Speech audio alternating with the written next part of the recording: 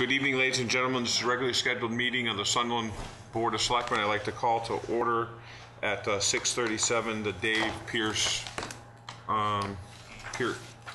Precision Instrumentation of Time is no longer working, so we go by good old Verizon here. So the first thing we'd like to do tonight is let everybody know that we haven't used a gavel in a long time. Didn't even bring it. And we didn't bring it tonight. Oh, we do have it. Okay. So the gavel's put away. We're not going to break out the gavel because we're going to talk about North Main Street reconstruction project. We have Lou from Howard Stein Hudson Engineers. What he's going to do, so we'll go over the quick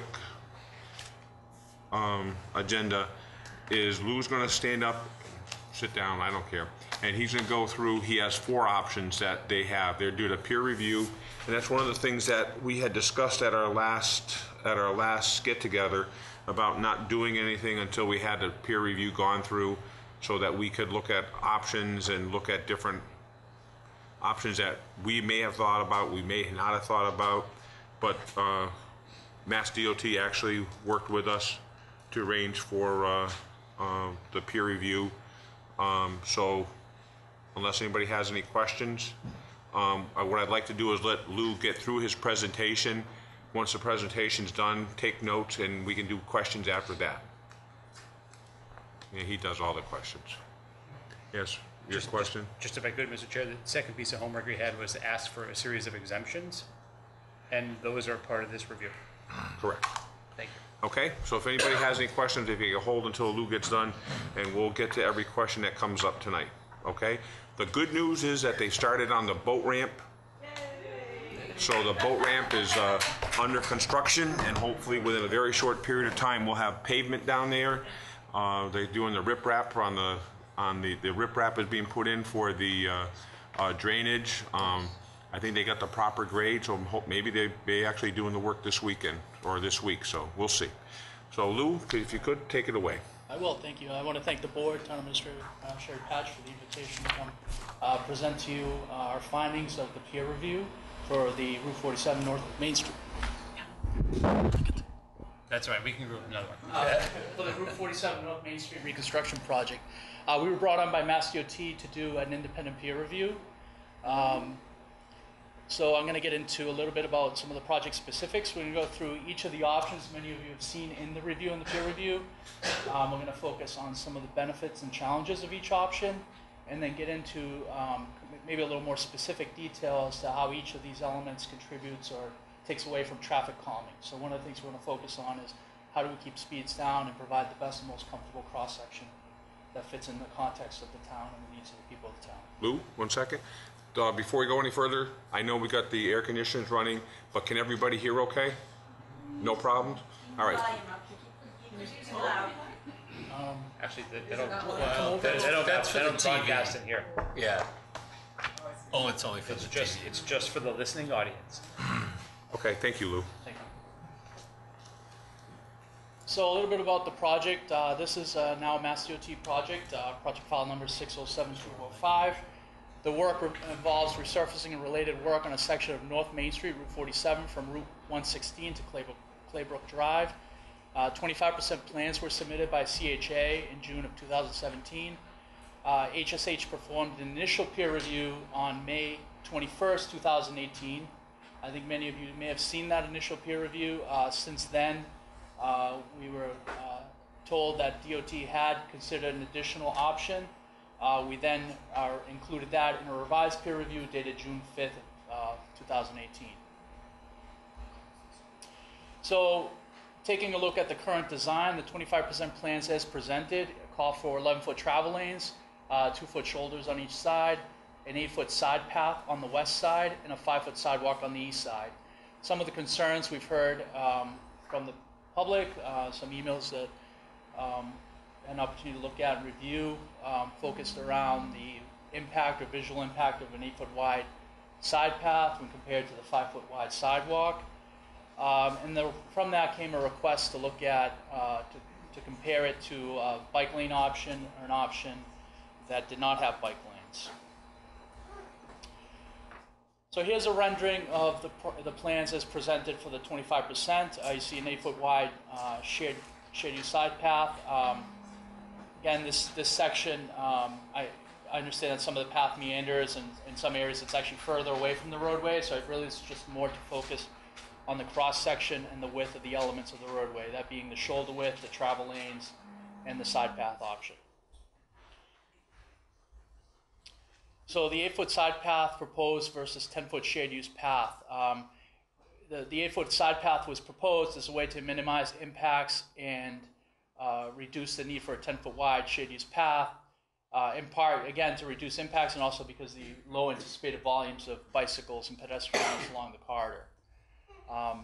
Narrow 2-foot shoulders under the 11-foot travel lane 2-foot cross section would help reduce or assist in traffic calming, help reduce operating speeds. And I'll get into that a little bit later. I have some numbers to share with you what happens when we look at travel lanes and shoulder widths and reducing each and the type of impact they have on operating speeds. Also, the sidewalk on the east side is to be rebuilt.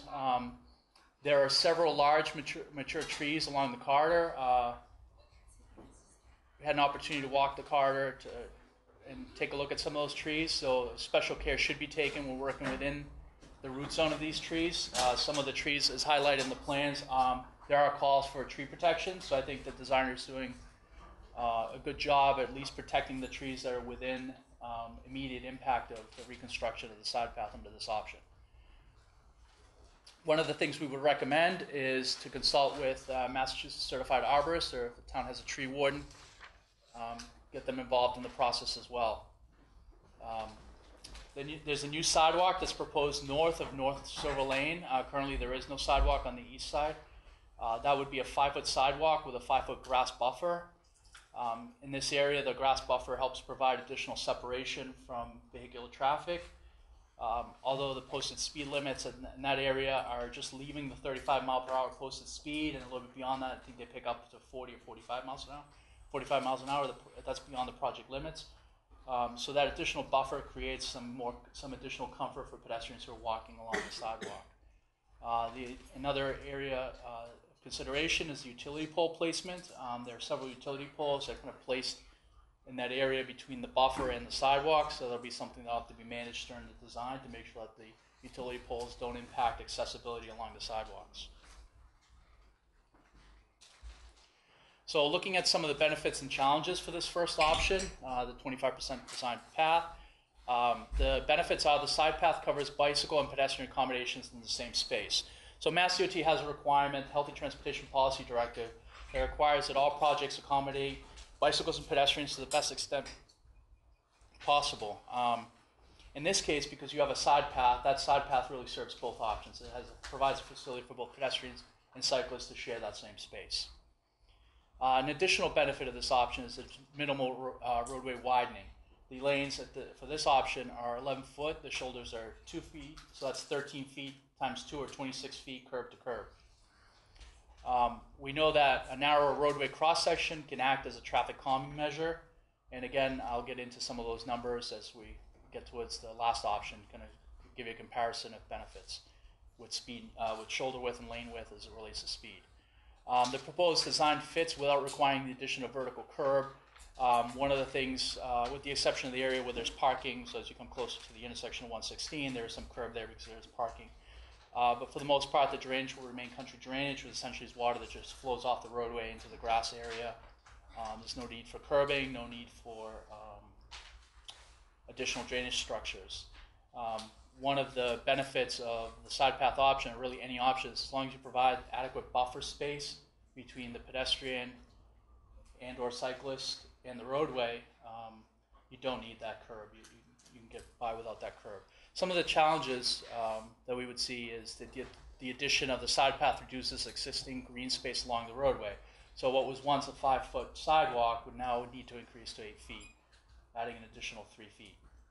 And we'll get into a little bit of the comparison. So it's 3 feet here, looking at a cross-section that later on looks at adding the on-road bicycle accommodations and what that does to the overall cross-sectional width. There's also potential for more tree impacts than what's shown on the plans. I think one of the things I mentioned earlier is the impact associated with paving and understanding how that impacts trees. Generally the canopy of the tree, often depending on the tree type, often is about the root system is similar to the canopy of the tree. So you want to be careful when you're paving and you're excavating that you're aware of that. We move on to option 2. This was another option. I believe this was actually proposed before the side path option, which was 11-foot travel lanes, 5-foot bike lanes, and the 2 5-foot sidewalks. Under this option, bicyclists are on the roadway sharing, they have their own dedicated space along the travelway adjacent to vehicles. One of the things we know about vehicular use and comfort is that as speeds and volumes start to increase, bicyclists start to feel less and less comfortable in the traditional 5-foot bike lane. So when you look at the percentage of the population that feels comfortable and under most conditions cycling, as speeds and volumes increase, they start to feel less and less comfortable. So option 2, the bike lane option, this would call for standard 11-foot travel lanes with 5-foot bike lanes. This widens the roadway 3 feet on each side, increasing the curb-to-curb width to 32 feet. Now when we compare that back to option 1, we were at 11 and 2, 26 feet, plus the 3 feet additional widening for the side path, you're at 29 feet. So this cross-section requires an additional 3 feet beyond option 1. The wider roadway may lead to higher operating speeds. So again, I'll touch on that shortly. When you have a combination of wider travel lanes, wider shoulders, you start to see an impact on speeds and operating speeds. There's also a visual impact of a wider roadway.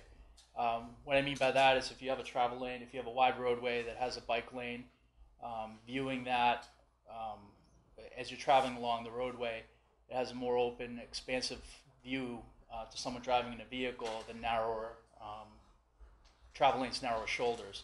That additional width, if we're to go somewhere, would go to the side path. Some of the things that you'd still need required to update would be the sidewalk on the west side, again, potential tree impacts, and going back to heading north of North Silver Lane, sidewalks would need to be shifted to avoid the need for curbs. So we talked about that additional 5-foot buffer for the sidewalks. There may be a need for payment for permanent easements. This would be just for grading. This is essentially, as the sidewalk gets constructed, the sidewalk itself will be sitting on town property. However, some of the grading work that needs to build the sidewalk or put in loam and seed and get some grass growing back at the back of the sidewalk may happen on private property, and that will need to be looked at and considered during the design. Utility poles, again, we talked about the utility poles being located further away from the road and then also not being in conflict where the sidewalk is placed. So some of the benefits under this option, they are dedicated on-street bike lanes, so that's it's a better option than no bike lanes at all. It reduces the visual impact to the green space caused by the side path. Although one would argue that seeing a 3-foot increase 20 feet off the road versus 6 additional feet on the roadway might be less significant or less intrusive visually.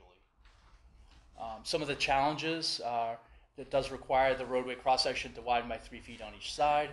It still requires a proposed sidewalk on the west side, and I put in there unless a design exception was granted. I think the plan is to provide sidewalks on both sides all the way through the entire project.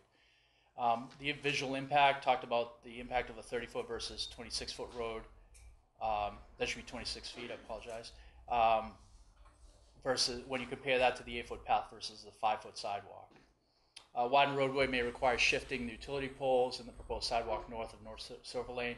So what you start to see as you move north of Silver Lane, the options, whether you do side path options, since the side path would be on the west side, the same impacts apply all the way through each option north of Silver Lane, for the sidewalk on the east side. There are additional costs associated for full depth pavement. Those are not relative to the overall project costs. Those are minimal for the additional widening of the roadway. So one of the options, this is one of the options that we were asked to look at, and this was incorporated in the second the revised peer review, which was a narrower travel lane option with the 5-foot bike lane. You can see here that when you start to look at the roadway cross-section, you're at 30 feet now versus the 32, so it starts to narrow a little bit. Some of the options here are some of the considerations. The narrow 10-foot travel lanes with 5-foot bike lanes, it will require a design exception, and I'll get into what that means and what that process involves.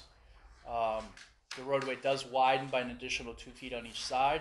The narrower travel lanes do help provide some traffic calming, and there's a lesser visual impact from the widened roadway when you're comparing 10 and 5s versus 11 and 5s. It does still require the updated sidewalk on the west side and similar the North Silver Lake sidewalk as you continue to the project limits. So what are some of the benefits? Again, you're providing dedicated on-street bike lanes. You're reducing the visual impact to the green space caused by the side path. So now that additional widening on the roadway is from 11 and 2 goes to 10 and 5. So we're adding additional 4 feet, where we're adding an additional 3 feet to the side path. So it's getting a little more. The additional pavement is starting to kind of match up more. Narrow travel lanes do act as a traffic calming measure. Some of the challenges, we're still widening the roadway by 2 feet on each side. There's still a requirement for proposed sidewalk on the west side. And so now as we move through, option 4 is essentially really the no-build option, or this removes the 8-foot side path. You're providing the 2 sidewalks all the way through the project limits. Your travel lanes are reduced from 11-foot travel lanes to 2-foot shoulders. The narrower roadway does help reduce speeds through traffic calming. You start to see a kind of a better combination, maybe when you consider a 10-foot travel lane and a 3-foot shoulder. This does provide the least amount of physical and visual impact. It still requires an updated sidewalk on the west side, and this will require a design exception from Mass DOT for not providing bicycle accommodations on the roadway. In conversations with Mass DOT, understanding the design exception process, we know that there would be unlikely that they would grant a design exception for a combination that has a reduced travel lane width and inadequate shoulder width.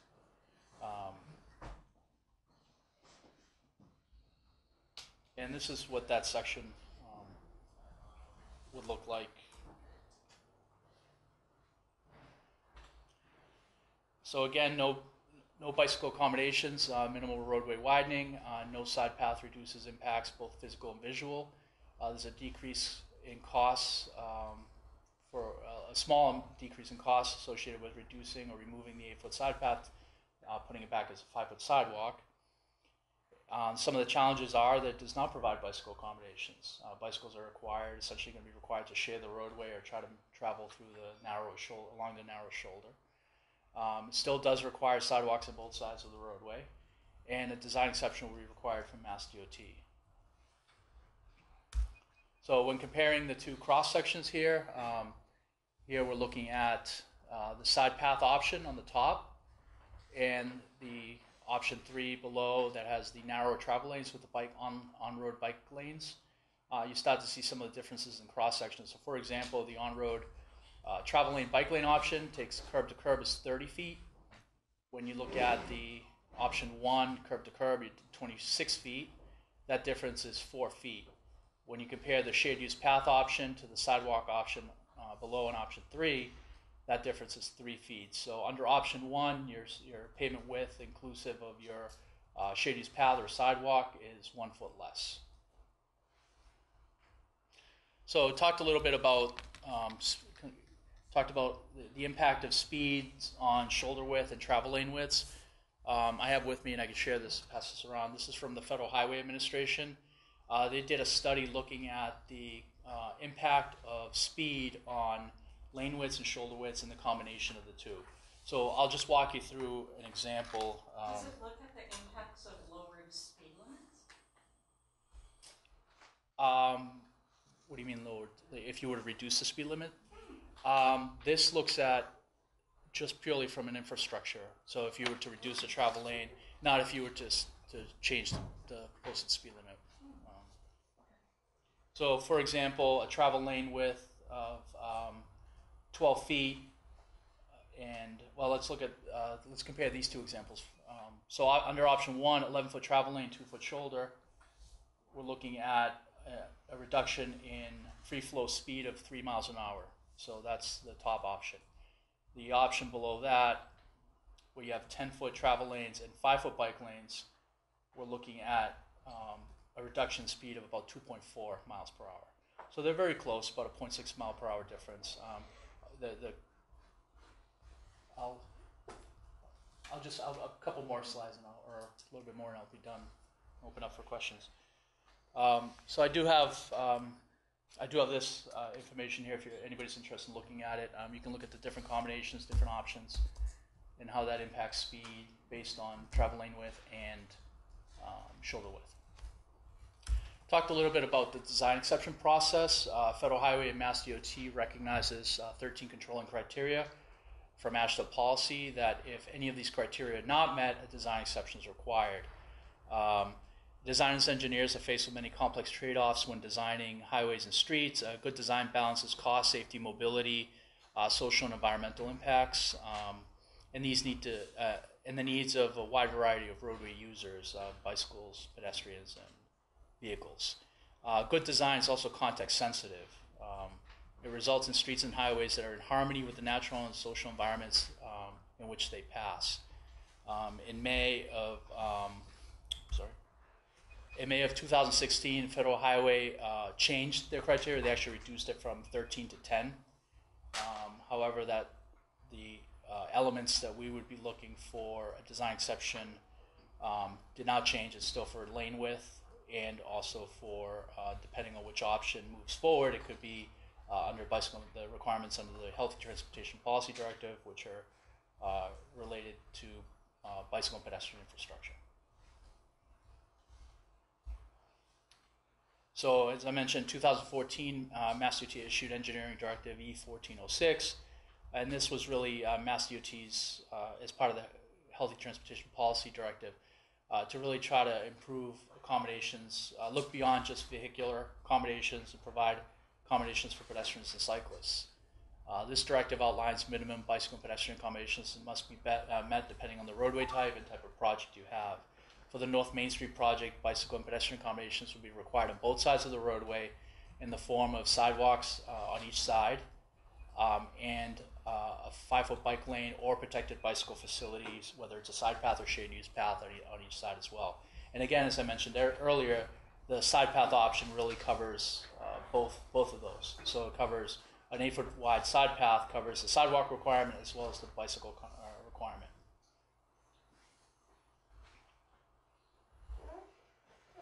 If a design exception is being requested, a formal design exception report needs to be submitted. So CHA moves forward with a design. If one of the elements is not met, they'll have to file a design exception report with the 25% design. Each month, Mass DOT does meet to review and discuss these design exceptions, and the committee will either approve, deny, or may submit comments that the applicant can address or then resubmit for further review. And that'll be done through your designer, CHA. So some of the anticipated design exceptions under option 3, which is the latest option. Mass DOT has verbally okayed this design exception, which is the narrower travel lanes with the 5-foot bike lanes.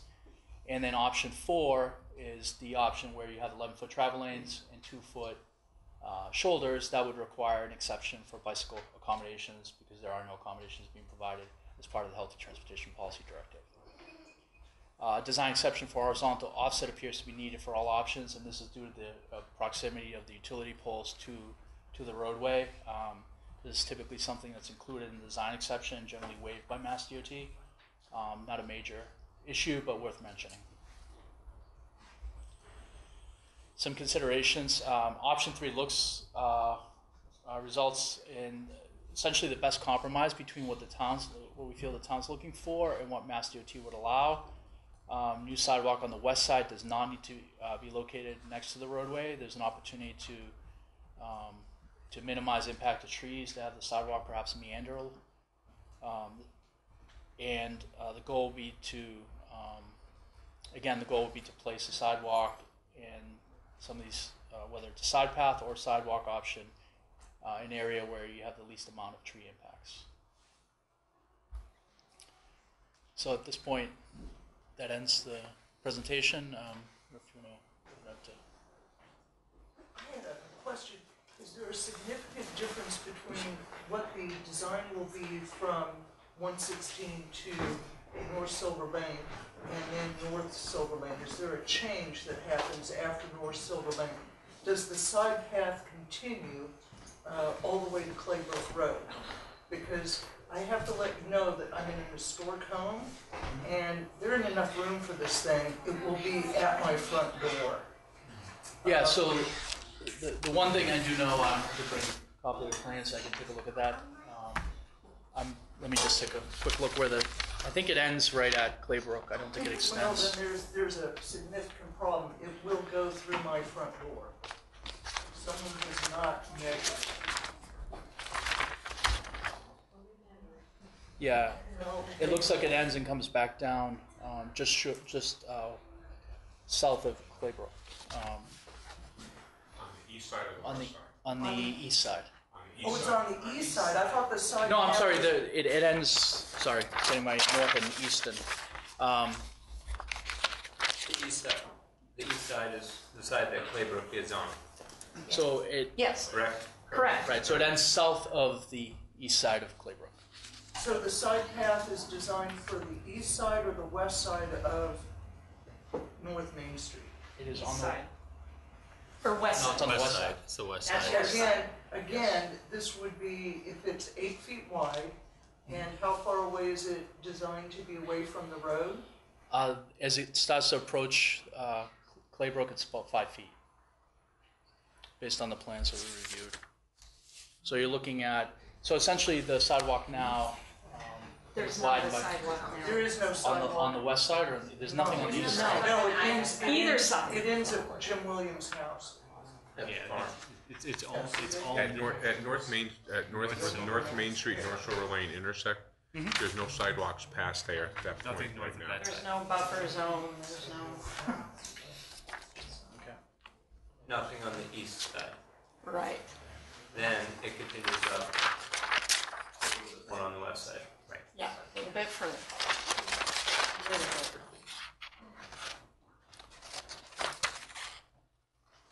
So I think, so I think if there's any impacts to historical properties, or I think they'll probably look to cut that back if it is a side path option, and have it come back on road ahead of that, or see if you can reduce the buffer between the roadway and the side path option, or How do look we at. stay informed about this? I mean, someone could just start digging and cutting down my trees. I have about 40 trees that are right where this thing is going to go. Well, I And don't they're think that would- mature. They're not recently planted. Yeah, so I think that this process is going to help identify, or raise some of these points that that we weren't aware of initially, and we'll take that information and present it back to the town, and the town will relay that information back to the designer. Lou, are you planning on, is there a plan for sidewalks on both sides of the street, all the way from the center of town, all the way up to Claybrook? Yes, the plans that were presented by CHA show All of the illustrations illustrate the part of North Main all the way. before North Silver Lane, Right. where there's a big, wonderful trough. Yeah, and we understand that the cross-section narrows once you pass Silver Lane, so that would be an area where But you haven't surveyed where properties are and where, there's been a full survey done. Okay. But you're not seeing that on what you have? Not based on the plans we've seen or reviewed here. Everything that's been shown here is within the Public layout. way. That's important to bear in mind. Everything that you're seeing on drawings is inside the public way. It's inside the public Right. way. We're not taking anybody's property with this project. No, I Well, some of them are. If it's inside, Permanent easements? well, that would be for grading and seeding, That I would be think is what he temporary, said. Okay, Right, while we're doing the work. okay, got it. Got it. Got it. If there are any impacts that aren't foreseen or aren't considered here, then we would certainly raise that as a question to pass on to the designer and have them investigate if there's any impacts or any right of way that may not have been clearly shown on the plan. So, and we're noting that as part of this process. Is there a target date for this excavation? I'm sorry? Is there a target date? For the project? So the project's still in the early design phases from what we understand. And checking in with DOT, it has a federal fiscal year of 2020. So it's still a few years out before it goes out to construction. And again, Could it be as soon as next year? I'm sorry? Could it be as soon as next year? Or there's no chance it would be? No, it won't be. That would be something that the town would have to discuss with DOT. I don't know. One would be project readiness. Two would be the making sure that the right of way was secure if there were any right of way, and then how quickly the design could be ready. But I Procurement can't. process alone. Right. Yeah. Yeah. So there's. June, and we're still talking. Or won't happen soon, that's for sure. Can we go back to the slide with the cross-section, or the last one that you shared? Yeah, so, I mean, I think two fundamental issues that we've been talking about for the last several meetings. One is maintaining the historic character of the street. So I'm curious why, I mean, I think the 8-foot shared use path has really been rejected by the group of citizens that has been meeting the last few times.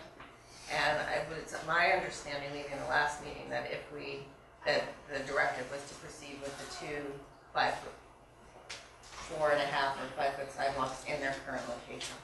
And your drawing on the bottom shows that sidewalk much closer to the road than where it is, and it also shows the tree line. That's just for illustration purposes. It's not where the sidewalk. It was really just to be able to compare everything within a tight image. That threw a lot of people for a loop. Yeah. So you're saying the green spaces are supposed to be the same?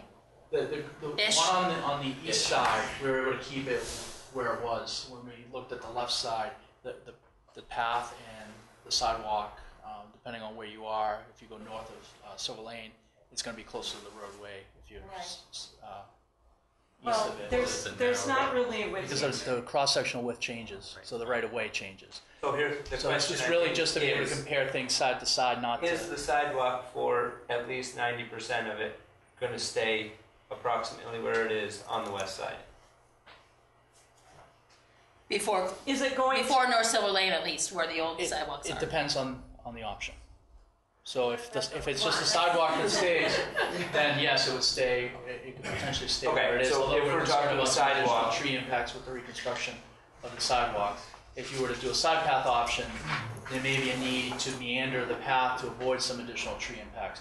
So it's not And I think there's been a pretty strong rejection of either moving the sidewalk or meandering it more than perhaps to just avoid a couple of trees. And I mean, if you're going to do that, why not show an existing conditions drawing so that it's really clear to everyone that the sidewalk is staying, either moving or staying? Because the 8-foot shared path was in a totally different location than the current sidewalk. And your drawing on the bottom seems to indicate that a 5-foot sidewalk would appear where the 80-foot shared use path was proposed, which is... Yeah, it would be nice to be able to react to something that's true. Yeah, I think we tried to capture maybe north of Silver Lane or one location. The way the placement of the sidewalk changes throughout the project, so I think it was really, the idea was just to show the differences between facility types, not necessarily its location in the park. That feels like a miscommunication because there was the tenor of the room is that the location of the sidewalk is extremely important and also ultimately a connection and maintaining the relationship between North and South Main Street. So that we're looking at whatever happens. Because it goes from South Main, whatever happens on North Main, we anticipate South Main being treated the same way. And in option 3 that says an option would be to maintain the existing sidewalk and only widen or reconstruct in areas where trees are not a concern. a design exception may be required for not reconstructing the entire sidewalk, but that would appear to be the closest to exactly what we have now in terms of the sidewalk. On page 8, under option 3, fourth bullet point from the top, last option within that section.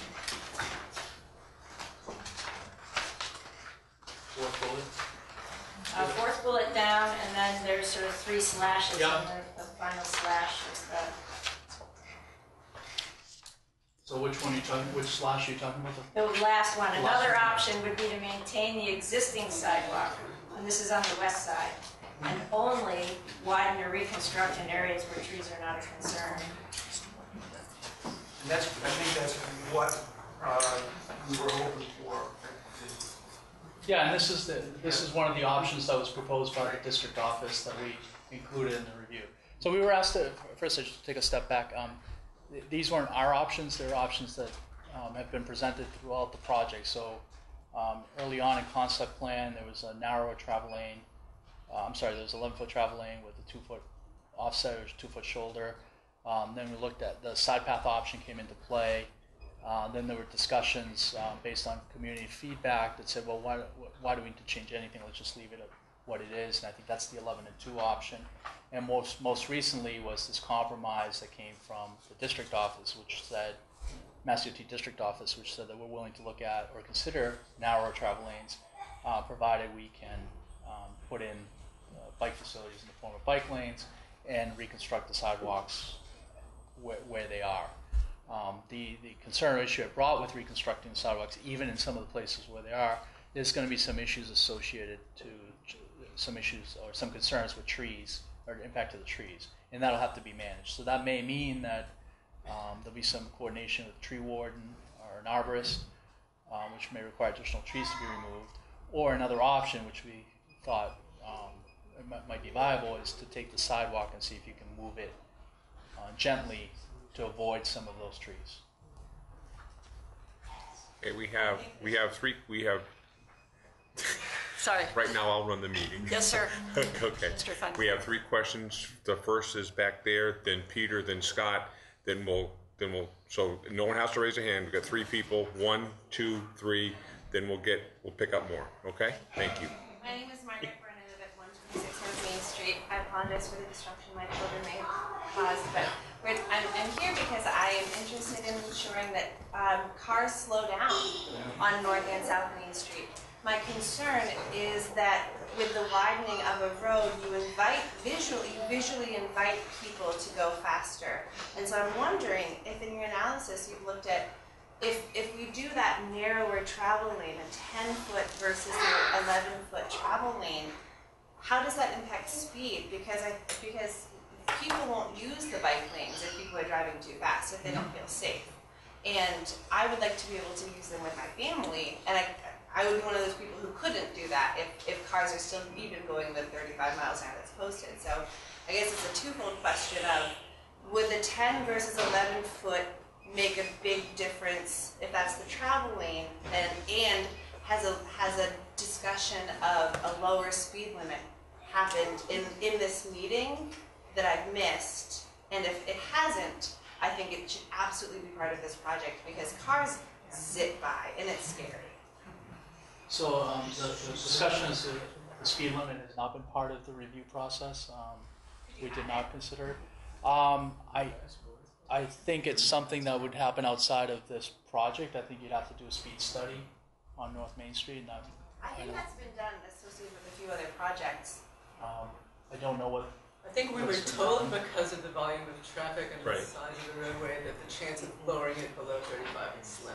Right, and then that's the other risk too, that if you do a speed study and the 50 percentile speed, so the speed at which 85% of the vehicles are recorded, which is 45, are going faster than the posted speed limit, and you only have a 5 mile plus or minus per hour to post below that. So if it was found that vehicles were going 45, you essentially would be posting it at 40, an increase of over 5 miles an hour what you have now. So it's going to be a risky thing to pursue. Would it be possible to include other traffic calming measures along with it? Like, that's a So I think that gets into a stronger possibility, which is that you take a roadway that you know may or may not have speeding issues. You perform traffic calming measures, so you implement traffic calming measures. You hope that they reduce speed, and I'll get back to you to your question about speed and lane width in a second.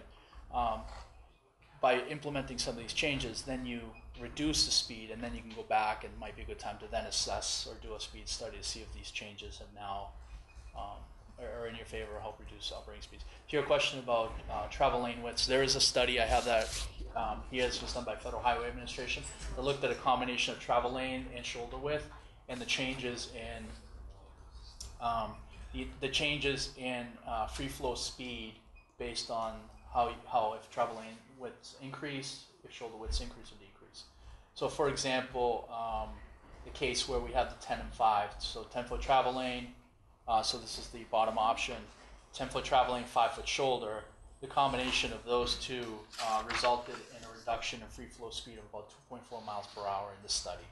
reduction of 24 miles per hour? 2.4 miles. I'm sorry. Okay. So from and just so you know that Let's do it. just so you know that the baseline at which this was measured from was a 12-foot travel lane.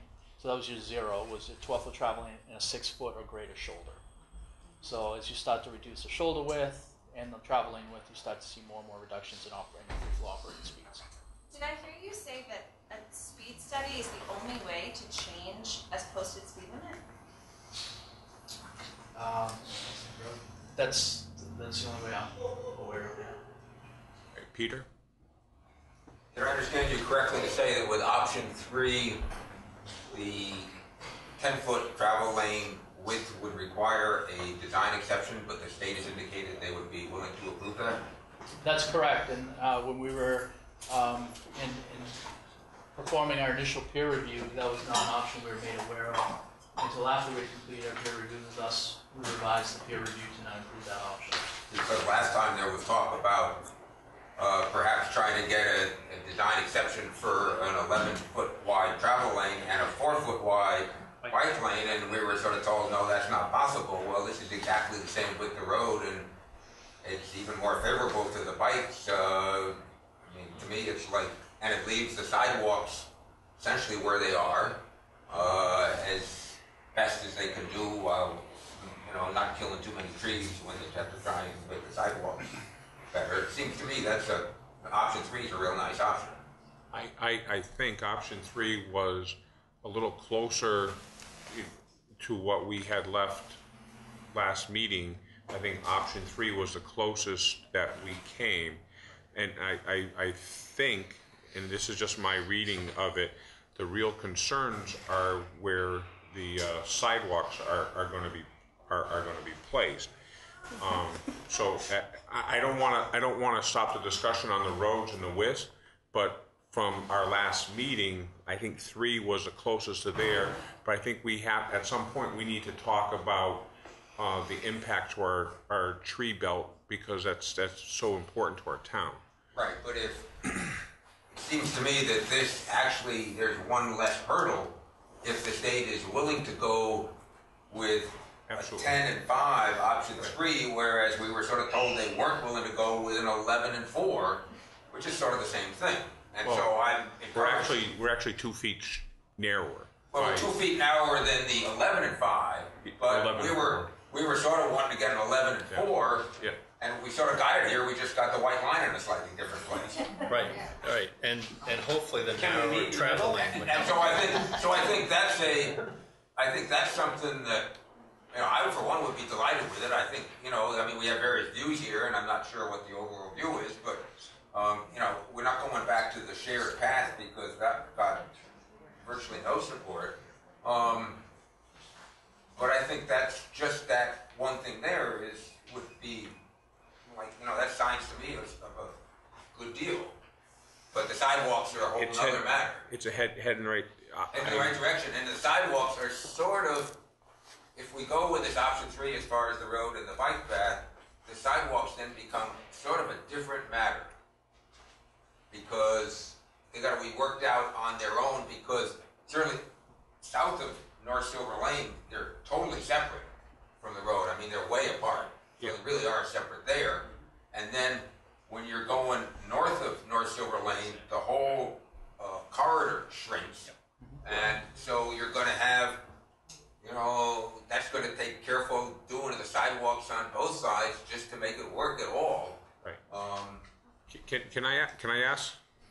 So they tell us not. If you've ever been on a jury, they tell you never to take a vote of the jury pool before you heard all the evidence. But so we can. But is there anyone? Is Peter's view shared by most in the room about option 3 being a better option for the road and the sidewalks? Assuming the sidewalks are in their current location. Well, that's. It's the road part. But that's part, Lauren. That's part of the discussion. But I'm talking about the road width and the bike width. That's all you're talking about. So all we're talking about is the I'm road only width. talking about the road width and the bike width. Is that? Can I just want to raise something. I would gladly change places with you right now. I'll tell you this. But go ahead. What's your question? I know that the majority in the room is south of North Silver Lane, correct? No. That's questionable. No?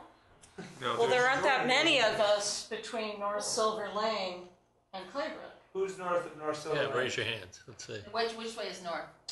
I'm You're south. north. You're south of it, Val. I'm south. I'm just You're trying to get south. it straight. Where do I live again? I forget.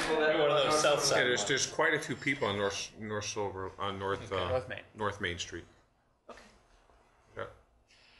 Yeah. The thing I want to say is that it sounds like south of North Silver Lane has been very focused on their sidewalks and not changing where their sidewalks are. North of North Silver Lane, there is very little buffer. There is no existing sidewalk. And there are existing historic structures like this paddock fencing that we've improved, planted all these trees, utility poles just a couple feet away from our fence. There's no way a sidewalk is going to fit with a 2-foot shoulder. And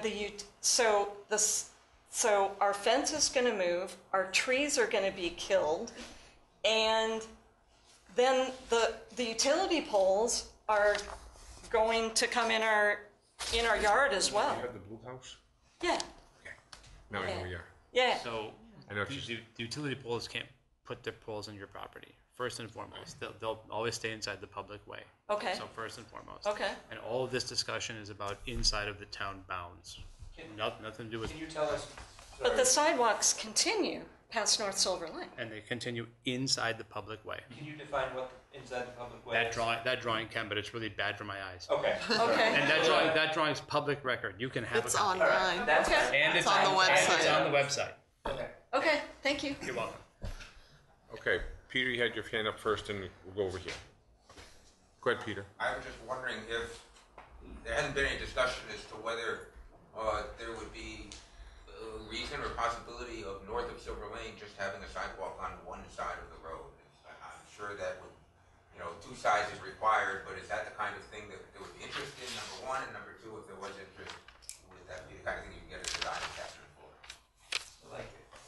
Yeah, and that's I would hope that the conversation would get to that point when we start talking about sidewalks, Peter. But yeah, that's why it's important that your points are brought up now, because those are exceptions that we can ask for. So, and it may, because of the way it works, it may be better just to have the sidewalks on one way than on one side versus the other. But that's something that we can ask for, right? Yeah, absolutely. And one side is way better than what we got now, which is nothing. Yeah, so one of the things that DOT looks at or considers is a logical termini. So where's a good place to end the sidewalk? Right. So if on the east side, as you're heading north, Sure, you get- if it just ends and there's nowhere to go, there's really no point in extending. Maybe no point in extending the sidewalk to for the very limits of the project, it might make more sense to provide a crossing at Claiborne or to get people. Right, I'm sorry, south of Claiborne at North. It's very little room where she's Silver talking Lake. about. I know what you think. On that east side. On the east side, there's very little room for that whole stretch along the fence. And DOT does grant design exceptions for partial, for gaps in sidewalk, provided they make sense. Okay, question? Wait, Tom, did you want to get a sense of the room?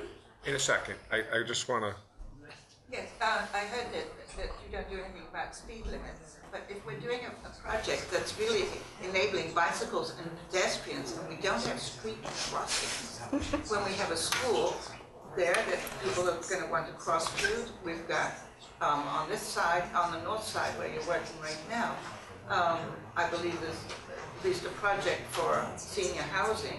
They're going to want to cross. We're making a nice pathway for them.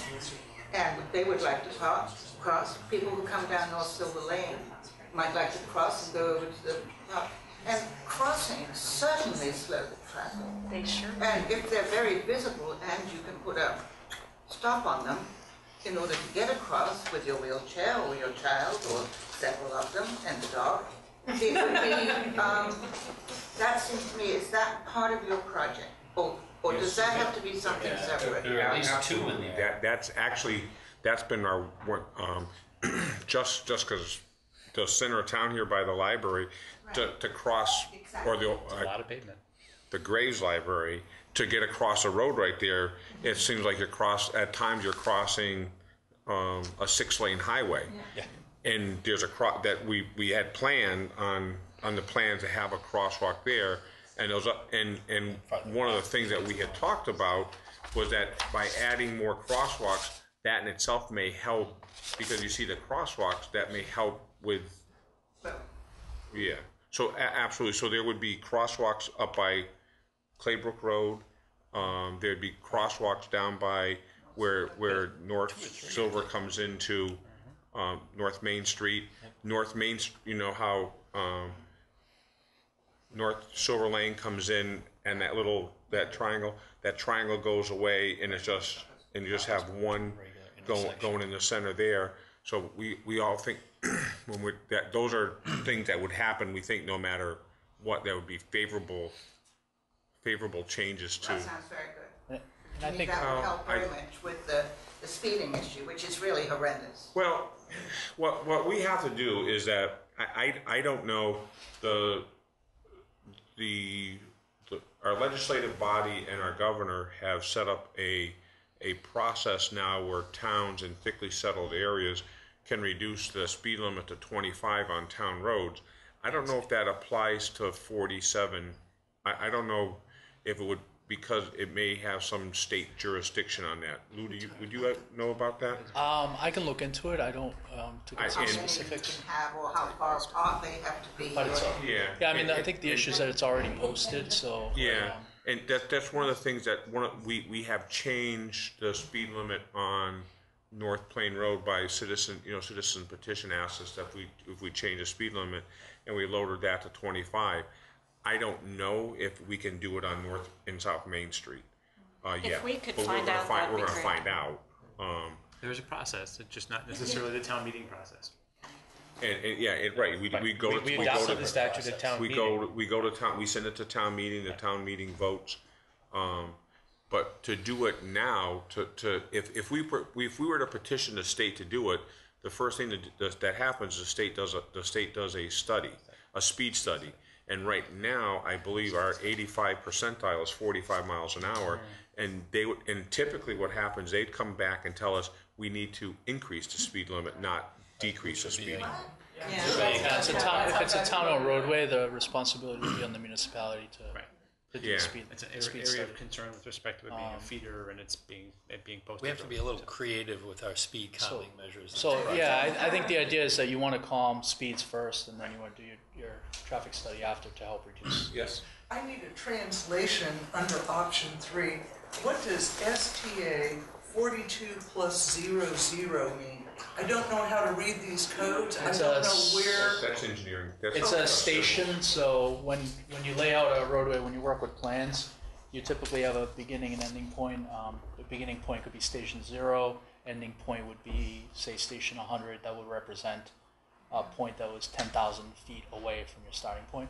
So 42 plus 15 would be 4,213 feet from where the project started. It would be helpful if an actual address was put here so that we knew this meant. We could certainly do that.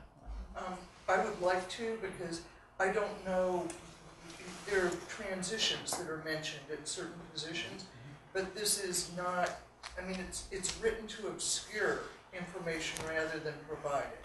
And Well, I think this was a different this is a technical memorandum that was written for Mass DOT, so it's in kind of the language of This was on the town DOT. website for everyone to read. Yeah, and I think I think there probably Here, needs to be we'll- some translation Yeah, or we'll some. try to get that fixed. Thank you. Oh, we can get that. What's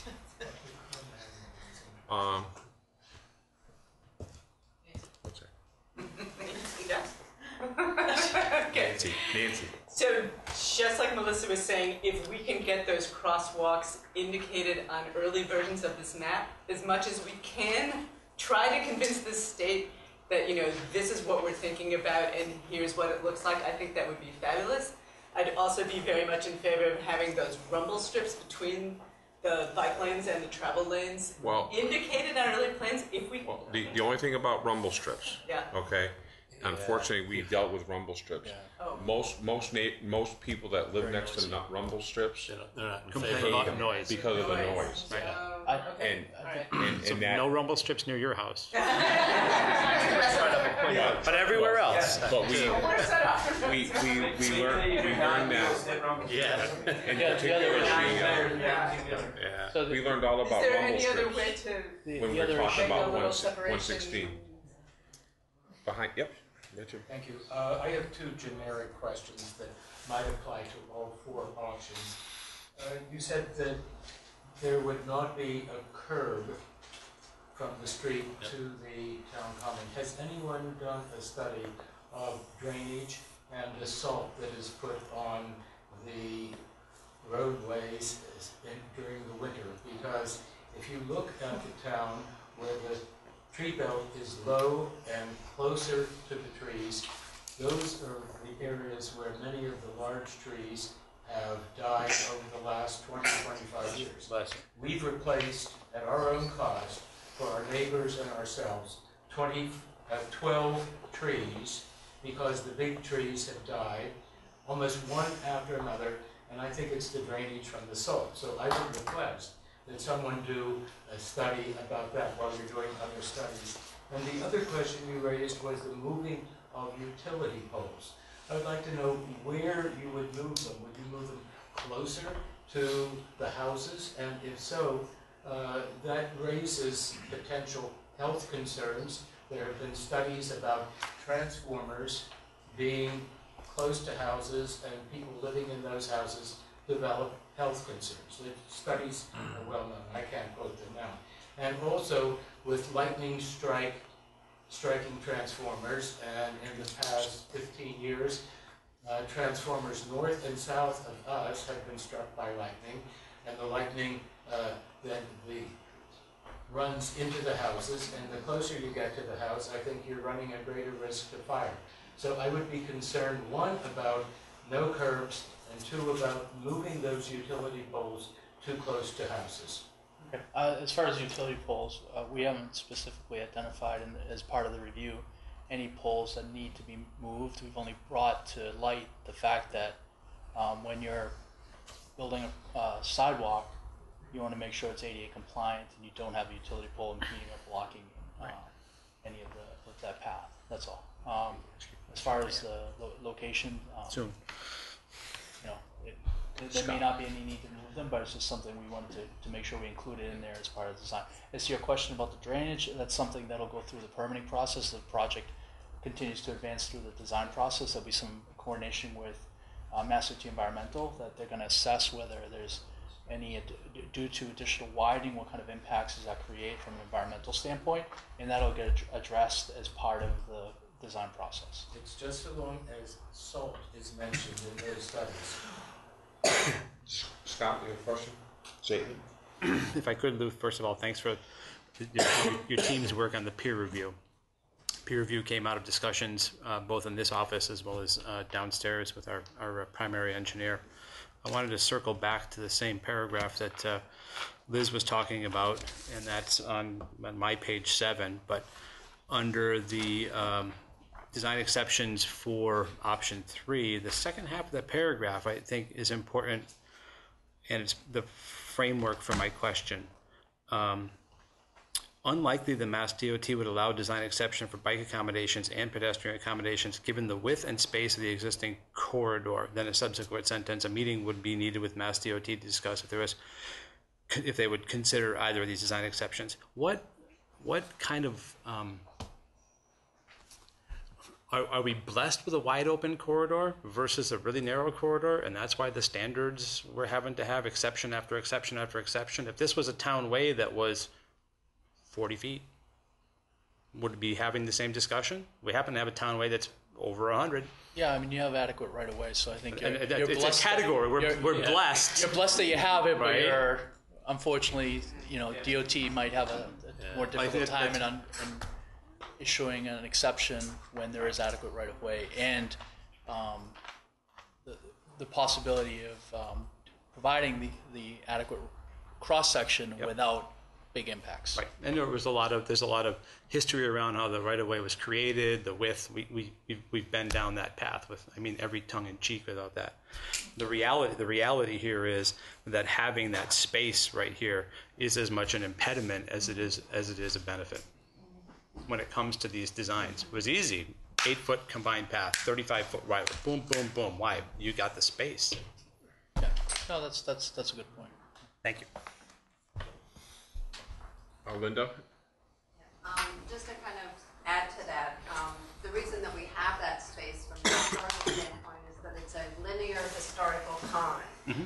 So it's really a common, it's really an asset to the town. It's considered a public right of way, but it's really a linear common. So it would be like going into any town and say Amherst and saying that common that's in the middle of Amherst between where the Lord Jeff is and Pleasant Street is a right of way. Agreed. So maybe we didn't declare ours properly, but from a historical standpoint, it is a linear common. So it is a historic asset. It's not just a big public right of way. It's not 100 feet of road. Right. So I'm not quite sure how we can define that differently. Sure. But it's not really a public right of way. It's a linear From common. my perspective, it's a linear common. It's stated with the state of Massachusetts. It was wide enough at one point to have a trolley. Right. Wow. Yes, that's true. But I can substantiate no longer some of that, and I'm sure that we could work with Mass Historical to get whatever exceptions we might need. Well, I think Mass DOT is. They should be aware of it. At least it seems by what they're willing to waive or approve for design exception, that they're very much aware of what the corridor means to the people. Right. In the town. So. Is that unusual for them to acquiesce? Well, I'll tell you a little bit about my history. I worked at Mass DOT for 25 years. I reviewed these design exceptions. Would it have helped any if I had said that at the beginning? So I kind of know how they think in a way, or they used to think. Yeah. And they want to see fair and equitable accommodations for all modes, and they're willing to look at, in this case, the compromises are willing to reduce travel lanes. You're at a speed and volume of this roadway where you're right at that point where it's probably on DOT's side, it's really a compromise on their part, because they're probably thinking that 11 feet is probably better, but... And I know Dan's not here, but he sent an email tonight too, when we talk about the sidewalks, and he mentioned he was pretty sure that they might have been encroached by grass, but that the sidewalks are about 5 feet now, just so that... Current dimensions. Yeah, exactly. It's been kind of grown over the years and not maintained, but so just to kind of put that in perspective. So, if you go with 5-foot sidewalks, approximately where they are now, it's not much of an impact other than rebuilding and accommodating the trees and things like that, which I think we can probably safely say that the sidewalks now probably aren't the best for the trees in terms of tree health. And they probably, at the time they were laid down, people didn't really think about that. So. The trees aren't good for the sidewalk. Well, you could say that too. Yeah, definitely, because of the because where they are and the roots are thrusting up. So I suspect for a lot of folks that makes walking, especially at night, a bit of a challenge. Yeah, I think that's a good point. I think when you look at the side path option, it seems like the side path option is not on the table. So even when you maintain and rebuild, reconstruct the existing sidewalks, one of the things we've identified in the review is that you need to be careful in and around the trees. They're going to reconstruct the sidewalk, and the last thing you want is the tree roots pushing up the sidewalk, becoming an obstacle for someone that's in a wheelchair or walker. So we just ask for additional review or consideration for any trees that may be within the root zone, maybe within where the sidewalks are. Sarah? And 5 feet is the very bare minimum. Yes. Yeah. Sarah? Thank you. Two things. First of all, I want to make sure, because I'm not sure if everybody's clear, that that Lou, we're very fortunate to have Lou giving us this report. He's not from our engineer team. He's not from DOT. He's doing a peer review, which is like a great service to like help us solve this problem. And so I'm really appreciative that you're here and willing to kind of take some of this passion that we have in our town. Thanks for bringing that up. Thank you. And secondly, I really appreciate that you verbally got an agreement to bring the lanes down to 10 feet. I would like the road to see the road as narrow as possible because, as has been mentioned, people are already going too fast on it, and widening it is only going to increase speeds. So I would like to know from you, while we have the benefit of your eyesight on this, what you recommend for other traffic calming measures. If we're forced to expand the road, there's no way around it, but what other traffic calming measures would you recommend that we could build into this plan? I think you talked about crosswalks. It looks like, looking at the plans, there's several crosswalks. I think one of the things I would look at or consider is taking the discussion a little bit further with your consultant to maybe consider different paving materials? Not paving materials, pavement markings. You could even consider, if you're open to it, rapid rectangular flashing beacons, which are pedestrian activated. They're passive. They don't force vehicles. They don't force them to stop, but they raise additional awareness. We've seen on studies that some of these devices increase driver awareness by up to 85%. So they are fairly effective. They're very effective, actually. Is that like the ones over by Mount Holyoke College and things like that? Yes. And Amherst College, right? Yeah. And they have higher level ones. So really the kind of the order is that you do your signing and striping. Next would be maybe a rapid rectangular flashing beacon. If the volumes of pedestrians to the volumes of vehicles and vehicle speeds starts to get excessive, or there's more greater conflict, then you look at doing a study to see if full pedestrian signal would be required, or there's other signal. I don't think you'll meet those requirements based on what I've observed. I don't see that you would hit that requirement, but at the very least, the rapid rectangular flashing beacons are they're low cost, effective measures. Are those raised? These are signs that flash. Side of the road. Side of the road, you press a button, and there's two strobes that alternate back and So forth. how does like a dual harrow with a dual wheel tractor make by that? They're on the side of the road. It's outside. Yeah. All right. You won't be taking these signs up. I just I hear people say colleges, and I think of the center thing. Oh, you're thinking of the middle. The table. Yep. No tables. No tables. No tables. No, South Street in Northampton, right by the Gazette. You'll see them right there. Additionally, high visibility crosswalks. There's some, speed is in fact an issue. Curbs or no curbs? I'm sorry? Curbs or no curbs? Well, this project has no curbs, so if you were to put in curbs, which they're not included in this design, then you would have the option to do curb extensions, so further narrowing the cross section at the same time. You don't want to impede the bike lane, so you might be restricted only at intersections. There's also little things just like by the width of your lines. You know, 4-inch line versus 6-inch line. Yeah, you can change the width of the pavement markings. Trying to think if there's any speed feedback signs. You're, I think, Sherry, you in the Complete Streets funding program, so you have probably a list of projects that. That really helped on 116, where those people died. Oh, yeah, right there. And they're permanent, and they show the speed permanently. And they have those in North Hadley, too, as you're coming through the village Yes. there. They're not always on. I'm not quite sure what the schedule is there, but I have a hunch that they turn them off occasionally because they're really bright. What's that? Do we have one in Sunderland? It's currently not in service. Yeah. Yeah. Because the They're brightness stoplight of my... The only thing I would question about signage is that signage, I think, in our residential village area, I think gets too much sometimes. It's just, I think it's distracting, but I think it interrupts the community as a whole also. So I'd like to be careful on signage. Front yard, you're putting that in. Yeah, and then, well, actually, the right of ways. Liz? Well, Dan had mentioned at our prior meeting about sort of at the entrance to sort of the South Main and North Main, there being kind of remember an island you talked about in the middle that would be sort of a visual signal that you were coming into a village area? You could put medians are a way to. Just a little one. So you're talking about an entrance, an island, like they have on in North Amherst there, Pine Street, North Amherst, right? Flowers. So medians are interesting.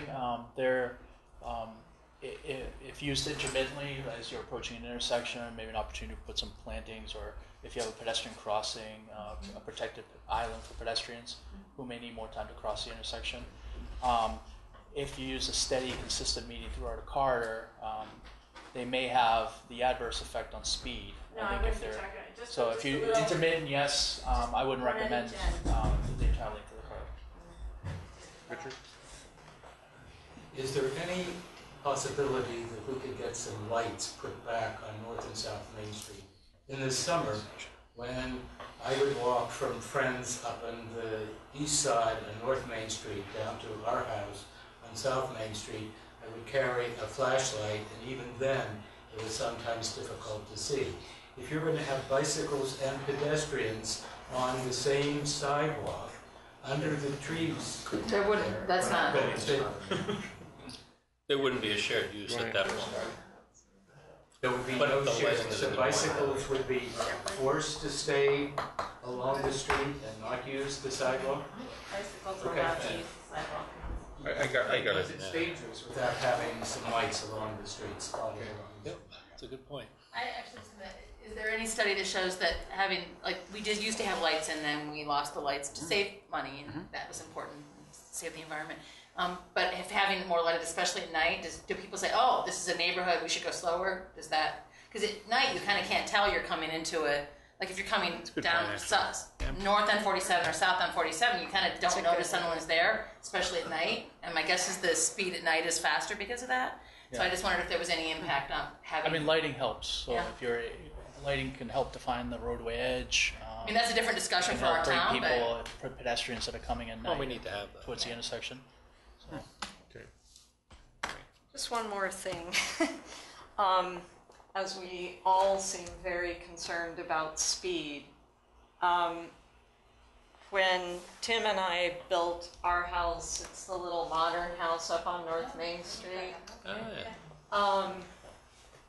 One of the things that was illuminating was how much traffic, how dramatically and permanently traffic, especially heavy truck traffic, changed at the time of the hurricane. At the time of the hurricane, because you couldn't drive alternate routes were required for heavy trucks, which coincidentally, bypass way stations on 91. They didn't forget, did they? They did not forget. And the amount of heavy truck traffic coming down has never changed since the hurricane. It's just continued to increase every year, year after year. And I wanted to ask our experts, who do we, and our experts, Say, wait a minute. who do we talk to about our town's road being used for that exclusive purpose of not being stopped, not being delayed in their heavy truck to get from point A to point B, and they do it at our expense. That's why you hear so many more trucks braking, so, you know, the jack brake stuff, which we could have signage about, because I've seen that, even, By town ordinance, yeah. Yep, that's town. yeah, ordinance, having yep. a sign up about that, and The good news is though, if they are hitting their Jake brake, that means they're slowing down coming in. Right. So there's one plus. That's a good point. Also, years before the hurricane, there was a company, NMB, I think, that did a traffic study to find out that it is shorter to go to Route 2 From here. through here, from getting off exit 24 or leaving their trailer place. It's Google you can play. Google and Waze and It sounds like an opportunity for a way It's station. been happening for a long time. We have looked at waste just those instances back when Oliver talks about N&B. We looked at before the at High Point Park, the turnoff that we have up. Yep. And we had talked with our police department about looking into. Oh yeah, we did. But the problem is that they have to be specially trained as for truck enforcement division, or it was a complicated thing. Right. But we had I can fundraise for it.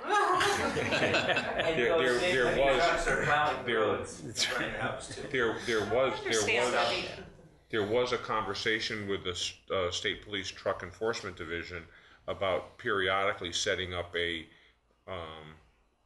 station, a roving station on 47 if they could do it safely, to get, just because 90% of the truckers, 95% of the truckers are probably good, and many obey the speed limit. It's the 5%, 10% that they're trying to, you know, miss the way station because they don't want their papers checked and that kind of stuff. So we had talked at one point, and I guess we could talk to the chief again about talking with the truck enforcement division and see if they would every once in a while. Can our police not stop a speeding truck? What's that? They can. Speeding is different than. I can guarantee you that whenever our police are on radar patrol on 47, that after the first truck goes by them, there's never another speeding truck until that. I don't know how that happened, but I'm pretty sure you'll notice. They have a great communication system. Is there a law against buying a former police patrol car and placing it in my driveway permanently? Cardboard cutout? But actually, I want the real deal. There are towns that will take their old cruisers and park them alongside the road as and just park them beside the road. Right. They do that. Design. Keith? I have a question about plan drawings and mechanical drawings. Will drawings be provided of the entire project? So the drawings are drawings are provided by the designer in design phases or stages. So the first plans you'll see are 25% plans, as I believe are on the website, on the town website. And that's what you're referring to with these numbers? Yes, yeah. And those So are we'll get sets of plans to review. They'll be, generally they're, I don't know if you post them on your website or. We do. It would be available. The designer will then submit, so after 25, they'll submit 75% and 100% all the way up to PSNE, which is plan specs and estimate, and the project will be advertised. So it goes from 25 and skips 50 up to 75? There is no 50. Yeah. There's no 50. 25, 75, 100. But 100 isn't the end. It's You just said, because after 100, there's more. If it's okay, I'm gonna limit to a couple more questions, and unless anybody has any new questions. But Lauren, you had your hand up for a while. Well, I just want to say that if we are sort of coming to terms with option 3, I would like to ask that the section be redone to accurately reflect the width of the width of the road, the width of the common, the location of the sidewalk. I mean, you're taking that cross section at a given point, so we know it could vary place to place. But I believe that this drawing should show the sidewalk, if we're putting it relative to the tree line, relative to the lawn, honestly relative to the edge of the house. So that people can see. That would happen next anyways, yes. Right. That'll come from our engineering firm. Inside the public way. Okay, and that we show an existing and a proposed. I don't, if we're down to one option, fine, but I think it's only fair that everyone be able to clearly see that in relation to what we have now. And if I could add, at some point we have to whittle the options down to, hopefully we can look at one option after the end of tonight. Let's say we're down to option 3, if that's the consensus. Let's show that in relation to the existing conditions accurately. But Peter, do you have something to add? It was just, at the last meeting, there was, concern was expressed as to whether we were running the risk of not being able to get ready for the 2020 cycle. That's my question. Putting up further, and so that sort of ties in with what you're just saying, and I'm wondering if your view is that we're going to be okay to get the engineering done in order to stay on the 2020 schedule, and what's going to be needed to make that happen. Here too, she can speak to that. Yeah, I think from a design perspective, What decisions I think the critical path is consensus. I think that's the critical path. I think once you reach consensus, the next step would be to, I don't know if the plan's going to be revised to 25%, maybe they'll move right to a design public hearing, which will be probably in this very room. Well, if I could, Maureen, Maureen is from the FERCog. Can you add to that? Well, you're on the 2020 fiscal year for funding, and the question about can you move up early? I mean, we're just about to start fiscal year 19, so in October, so we're right there. There's already projects in the queue, so you're not going to go sooner. That wasn't the goal. The question is, right. What does delay, or what does the process at this point mean for keeping on schedule? Well, you haven't had a 25% design public hearing. Correct. The projects that I've been seeing, the biggest delays are related to right-of-way. And you have a lot of right-of-way, I think. You don't have right-of-way issues that you're aware of? Not on this one. Because the right-of-way will have to be ready for review by probably January, or you'll probably miss that 2020 advertising. So right-of-way has been the real critical thing, and you should make sure that your designer is on top of what kind of right-of-way is required, municipal and state, because if they don't have plans in to MassDOT right-of-way for review by around January of 19, your project's going to be in jeopardy. And those are the 75 plans after the public hearings? Yeah. Correct. Thank you. Okay. Any new ground? Yes. I just, I feel like in a way we keep addressing the sidewalk distance from the road on the west side. I keep giving, that's the west side, right? The side opposite from you, right? Exactly. Correct. The tree side. The west side. Yeah, with a button ball. The tree side. Riverside. Riverside. And I feel like, in this room and from everybody who's speaking, and even in the kind of footnotes of the plans, it was keep the sidewalks where they are. And then every time I look at this picture, I'm like, they're going to move them too much. So I just, That actually is to Lauren's point about an accurate representation of the cross section. So I know this is a picture, but I remember when I first looked, I'm like, oh my God, that's I mean, clearly it's not. I'm like, well, they don't have the numbers, so maybe it's okay. I think in the you know. plans you'll typically see, and there were in some of the older ones, you'll see a cross section. Because remember this, while it is a little confusing, that was not the purpose of this diagram. And like you were saying, it was just to bring all of the design elements in clumped together so you can kind of see. There was no approximate over. Yeah. No measurement of the green space. Because I just think that, you know, again, the linear common, the historic character, that being able to walk the loop far away from the road, which, you know, I live at 140 North Main, so people walk it constantly. My kids always wanted to have a lemonade stand because there's so much traffic, walking traffic, right? So it's a huge advantage of that, of both North and South Main, that we have that loop that people walk. I think it would be ridiculous to get to the 25% hearing and not have drawings that are clear and accurate enough that we have these same questions, because that would really be a waste of Just to be clear, the drawings that are on the plans are not representative of what we show here. This was just to make a comparison. I understand that. I get that, but it's very difficult. And likewise, we've heard, and we'll make sure that they're accurate. That's under the homework category. Nancy?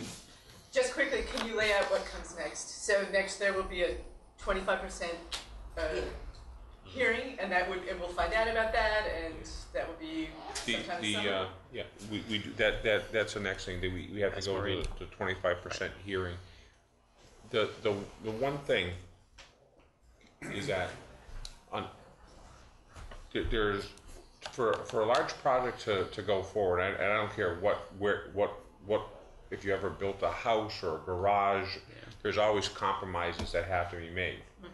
Now, I would just caution, and that when we look at the sidewalks, okay, that we at some point as a group have to make a determination: are we willing to sacrifice some of our old growth trees to keep the sidewalks in the present location?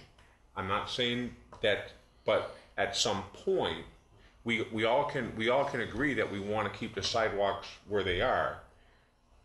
But if we have professionals come in, or people that are in the business, and they're telling us that that's, you know, our arborist, and we have one that lives in Sunderland, that my next door neighbor, that it wouldn't be to the health of it would be a detriment to the health of the trees, that we have to consider maybe altering the plans a little bit.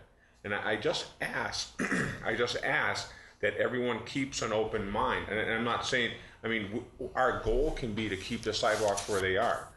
And I've had conversations with some that said, well, they do it in Central Park, they do it in New York City, they do it in other locations. And that may be all well and good. Our only problem is that we have old growth trees that have established root patterns. So I think that's one thing that we really have to look at, because I think our town and a lot of individuals, and there's a lot of individuals that have sacrificed a lot of themselves and their personal resources, as in money, to make our beltway what it is right now. Can you frame that question as to how can we approach these sidewalks to try to keep them relatively where they are and maintain the old growth trees, versus another way to ask that question is, where's the best place to put the sidewalk? Well, the best place to put the sidewalk, you know, would be somewhere where no one, you know, if you could totally separate it, obviously that would be probably best for the trees, but has other problems. So I think we have to be asking the right question. And I think too, the question I would have is there a possibility of some design exceptions where the sidewalk possibly narrows a little bit in certain places to not have to deal with losing the trees? We could, you know, maybe they'd be 4 feet in certain places so that you weren't disturbing the roots as much as opposed to a 5 foot. So it might not, I mean, I think that's what's happened now. The sidewalk is very inconsistent in width. Good point. Just want to make one comment as far as the design public hearing. And this is something you probably want to discuss both with the district and your designer. The plans as presented, if you're to move forward with option 3, they would need to be altered in some way, shape, or form for the design public hearing. Right. I would recommend approaching DOT and seeing if that can happen in a way that doesn't require resubmission of 25%, because that would create additional delays. Yep. So it's a rendering, not a significant change.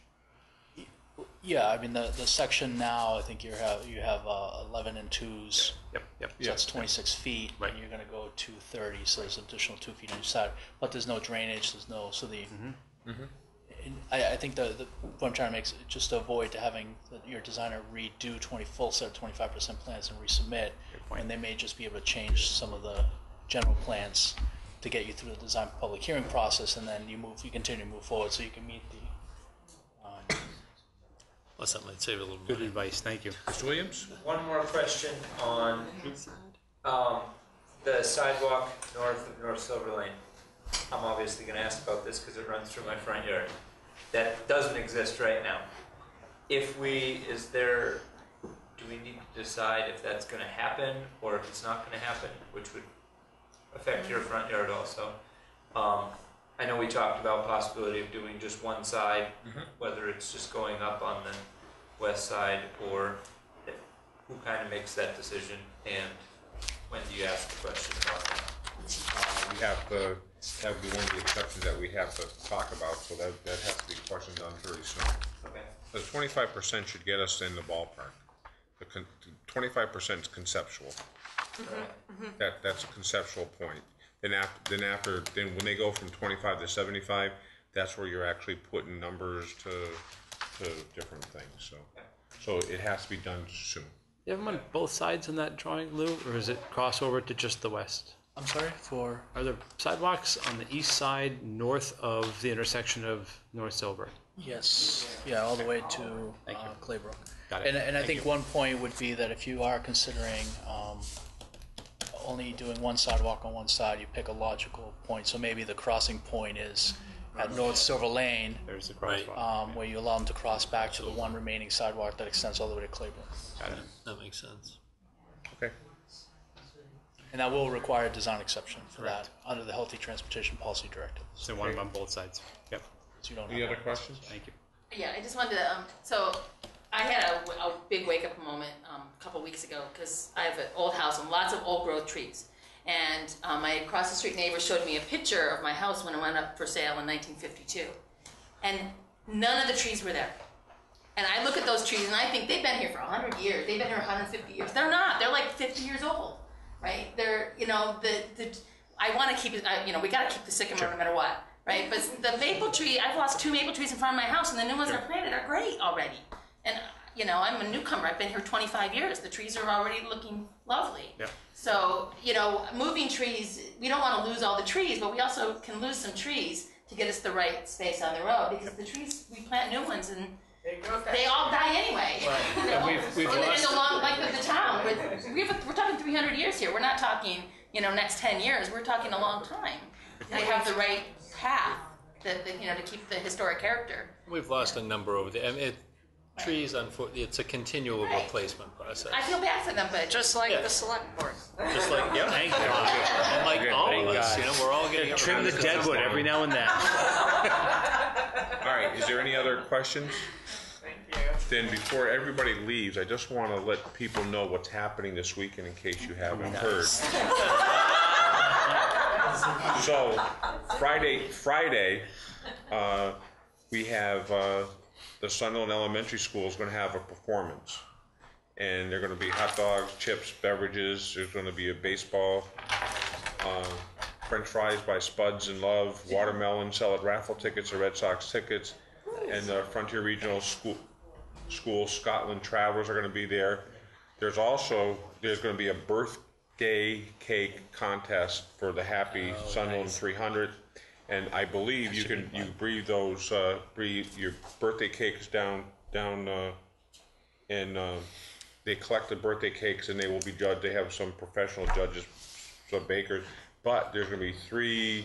You have to look on site. They can spend, but there's 3 first place gifts for $100 each for the winning entries, and there's 3 cake, right? Yeah, right. And there's cake. 3 second place $50 awards. And after the performance at the elementary school, they will be cutting birthday cake, and everybody will be invited to join in with a birthday cake. On Saturday, there will also be Contra dancing will also, if you're contra dancing or just want to walk, that's starting at 7 o'clock down at the elementary school also. On Saturday morning at 8:30, the farmer market / craft fair will start. That'll be down in this area. There's a breakfast bar by the Women's Club, and Rouse Coffee was going to have hot coffee in the morning and iced coffee in the afternoon. 9 a.m. there's live music down here by the Squash Blossom Band. 10 a.m. there's kids activities, 3-leg races, wheelbarrow race, sack races, potato spoon races, sheep herding demonstrations. 10:15 is live music by Sugarloaf String Band. 11:30 the Mountain View Dance School will have a demonstration. 12 o'clock Western Mass Martial Arts School demonstration. The parade will kick off at 1 p.m. It starts at the elementary school, come out onto Old Amherst Road, take a right-hand turn. It'll then travel up scenic, historic, 26-foot wide South Main Street. Then it will go through the center town. The bridge will be closed. If you're having people come into town, they're suggesting that you have your friends and neighbors that are coming to visit and family, that you probably try to have them come in before 10:30, 11 o'clock. They should be at your home, because the bridge will be closed at 1. It'll stay closed for 2 hours. We have a 2-hour closing. Then is there going to be a ferry across the river? For the entrepreneurs in us, that we may be offering helicopter rides back and forth. In the afternoon, after the parade, there's kids activities, bounce houses, carnival games, magic show, balloon sculpting, face painting. There's going to be horse and wagon rides, hot air balloon rides, and those that are fortunate enough to have Polish in their history, their genealogy, they're going to have a genealogy research by a Polish Genealogy Society of Massachusetts. They'll be there so that they can research your genealogy. We're going to have food vendors, all things Maple, Bernat's Polish Deli, Bub's Barbecue, Flavors of Cook Farm, Bridgewright Grill, Samarowski Farm Stand, Spuds and Love, UMass Truck Baby Burke. So we have fine cuisine dining. Goten in Japan, there's going to be fried dough. So there's all that. There's going to be a beer and wine garden. And we're going to have 3 local breweries. We're going to have Berkshire, Hitchcock, and ABC, Amherst Brewing Company. They'll all be on site. And then at 3:15, we start with a jazz by the Parker Jazz Project, followed by 4:30 is Des Roy, 4:45 the Banished Misfortune, 7 o'clock is a John Waylandlovich, 8:15 is TJ and the Peepers. So these all bands have been scouted by the committee. And then 9:30 there's going to be fireworks display that are going to be shot off in back here going towards Main Street. Hopefully we'll avoid the and then, most importantly, and something that hasn't gotten a lot of airplay or advertising, on Sunday, there's going to be a bunch of activities on Sunday, and they're all and it's going to be spearheaded by the fire department. From 10 to 5, it's going to be open down here. Fire trucks and equipment will be on display. Kids games, kids firefighter challenge, beanbag toss, hose target practice, fire. So you may be able to squirt a hose at one another. 10:30 to 3 o'clock, there's going to be demonstrations, fire trucks, hose stream barrel contest, bunker gear, and air pack demonstration. From 12 to 2, there's going to be a free barbecue, and that's going to be burgers and hot dogs, iced tea, lemonade, and from 1 to 5. The South Deerfield Polish Club is sponsoring a Polish band, Dennis Moleskin, the Maestro band. So, where's the free meal going to be? The free beer, did you say? Oh, the free beer, right here, right down here. Because when you come in Saturday, if you come in Saturday to any of the festivals, you'll see there's going to be tents set up. But when the tents are going to set up, and what the committee did is try to make a week, because they had to rent a tent, and most tents are rented for the weekend, so they tried to do. That's why they got so many things happening. So in the fire department stepped up and going to run the Sunday activities. So, and if anybody out there in TV land wants to volunteer or anything, you're just contacted the committee. They have one final meeting on Thursday. They'll be here Thursday. If you want, just come down and see them. They'll be more than happy to take your names. No reason to leave town? And you can rest up for Monday. Okay, any questions? So what we're gonna do right now, at our next meeting, we'll talk about the four options. I think that option 3 was the choice of those present today, with certain restrictions. So we'll talk about that next Monday. We have a meeting on the 18th. Our summer schedules got kind of pushed back a little bit. But anything else? I want to thank you all for coming. I mean, it may seem like a repetition, and sometimes, but usually what we found, we've been working on it for 2+ years now, and we're great that we're very thankful that we have the input from everyone. Thank you for this printout. It was really helpful. You're welcome. Good. You're welcome. And really thank Lou for all the work and your good explanation of what this is all about.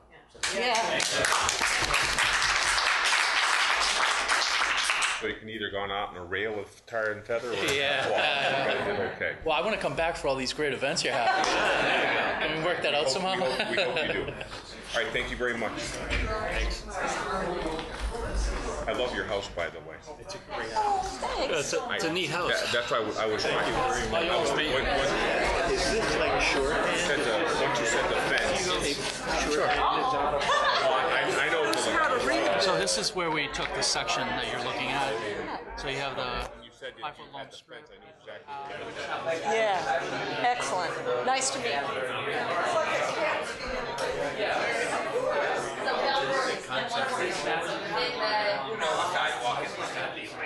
The big giant red brick. Dougie's my kind of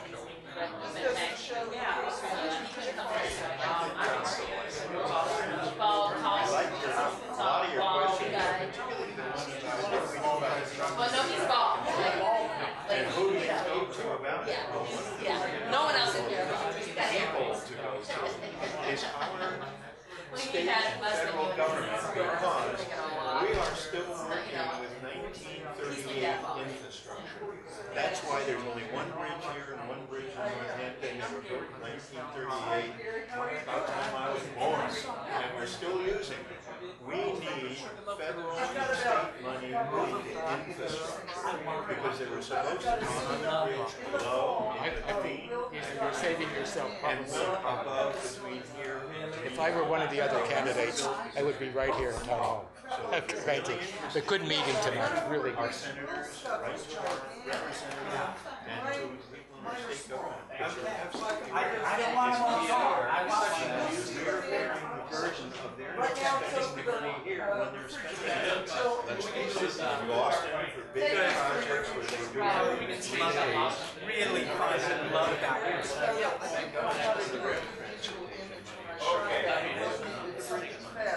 Now I've learned since how to.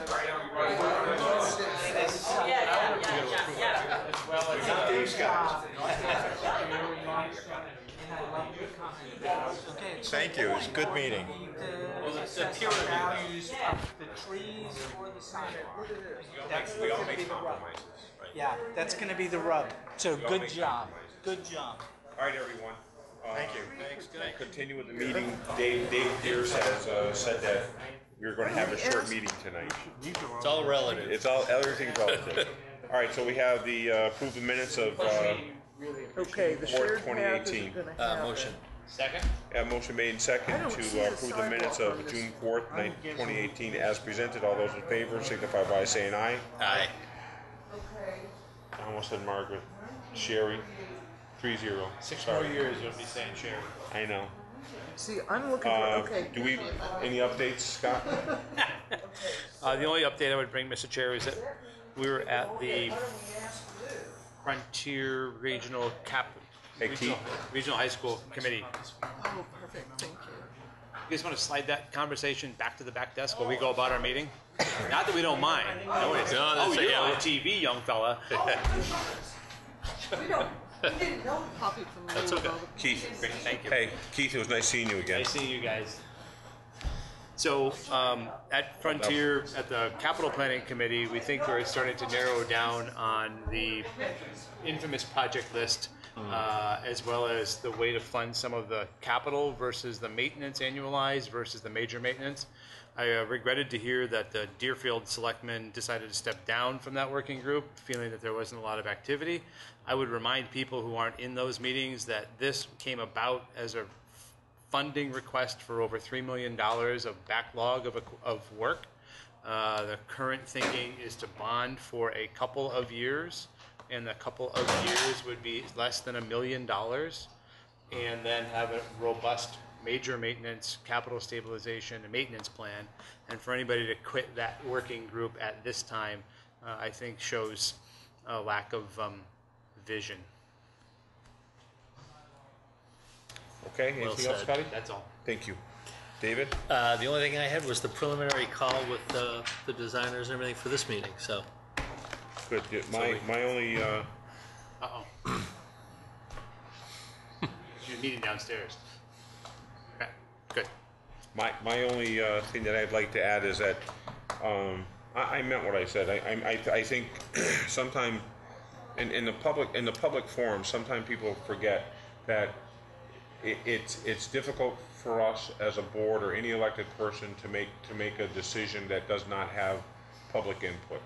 And I mean, there's times that maybe you hear something that you don't necessarily want to hear, but it's important that you hear it so that you can have the entire scope, so you can make the right decision. Correct. Yeah. And sometimes it takes, unfortunately, sometimes good things take a while to happen, and I mean we're in for the long game. I mean, it's a $2.5 million project, and we get one shot to get it right. So hopefully we're going to get it right. Sherry, you want to add anything? Just one thing, I've had a couple inquiries about the lights on the Sunderland Bridge, so they're not there. The ones that don't work? Right. Yeah. So I contacted District SDOT. 2 to see what was going on, and every 2 years they do an inspection of the bridge, and during that time they found a lot of corrosion on the lights, and they felt that it was a public safety risk, so the lights were removed. There's no plan right now to replace them, but they're in the process of putting a plan together, so. Okay. That's good to know. Yeah. Thank you. Yeah. Anything else?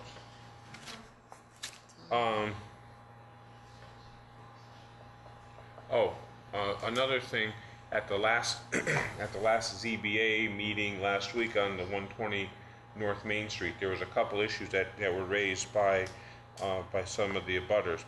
The first issue was about the care of the property, and in particular, where there was a concern about the mowing of the property. Well, we contacted the Board of Selectmen. We talked to Sherry, who talked to everyone, and what happened was that there was a misunderstanding with the contractor. The contractor had been asked to stop mowing the pasture so that the pasture could be hayed. Right. And that he misconstrued that to mean stop mowing at the whole property. So the mowing has been restored, and matter of fact, it was mowed today. So it is mowed. The other question was about the police and watching the property. And I can report that the police do have standing orders to watch 120 on a regular basis. So the chief has just clarified that is occurring. So we're gonna keep moving forward with that. So no more updates. You all set, David? I'm good. Scotty? All set. Sherry? All right. I do need you to vote to sign the notes for the sewer relining project. Oh, right. Yeah. So Sunderland Riverside Park donation policy. We need to talk about that tonight. It's just there for your review. Okay. So we can vote on it next week. All right. Request for one-day liquor license. Scotty, do you have that? We have two requests. These are coinciding with the 300 celebration. Proposed dates are both for 16th and 17th. In the case of Berkshire Brewing Company as well as Hitchcock Brewing Company, confirmation from the application is filled out correctly. Confirmation from the chiefs have been no opposition, and these are both for profit. So the fees, malt beverage only, served, location is defined, $100. $100 each. Move to accept the application for the liquor license. Second. 1 day. Sorry, 2 days. Sorry, 2 days. Second is A noted. motion made and seconded. Any further discussion? Nope. All those in favor signify by saying aye. Aye. Aye. 3-0. The MOU for sludge hauling. Is there for you to sign. Insurance agreement? That is part of the USDA grant application for the community facilities program that we talked about last week. Yep. Signed by the chair. So I have a bond here and tax exempt notice.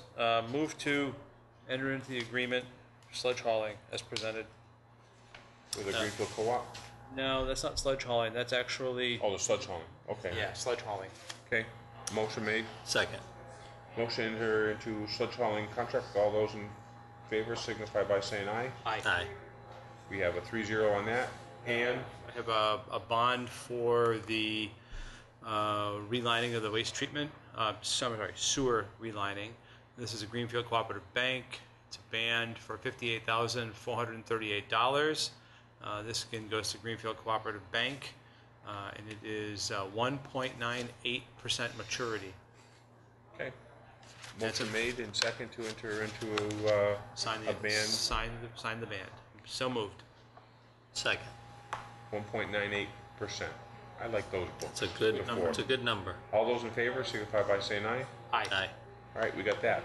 As a back note, Mr. Chair, this is of course paid for by the sewer users through the sewer budget process. We started with $672,000, of which there's $347 remaining. Okay. All right, anything else? Scott, you have something to read? I have a quote. Quote. This is a more contemporary quote, and I would suggest that it reads very simply, quote, "I hesitate to contemplate the future of our institutions, of our government, and of our country if the preoccupation of its officials is to be no longer the promotion of justice and equal opportunity, but is to be devoted to barter in the markets." Unquote. Herbert Hoover. Herbert Hoover said that? Herbert Hoover. No way. That guy. That guy. Who'd have thunk it? Way to go, Herbert.